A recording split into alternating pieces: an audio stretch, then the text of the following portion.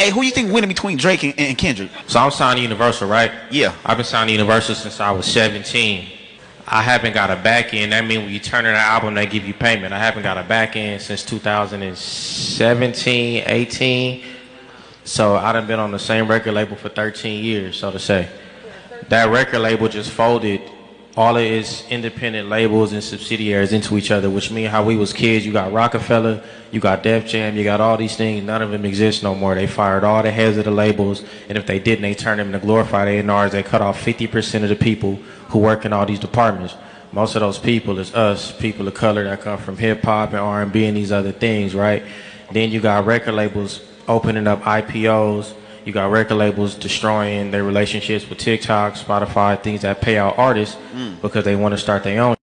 So then we getting priced out of our contracts. We getting priced out of our imprints. There are no labels basically that are incentivized to sign black music, and it's happening in front of our eyes. And while Taylor Swift is fighting for people to be able to have streaming money, is on the internet arguing with each other about some rap.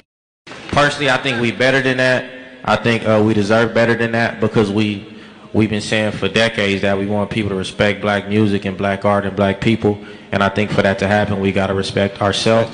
And they don't make it easy for us, but we got to try to work a little bit harder at that. This was very profound. We just heard that.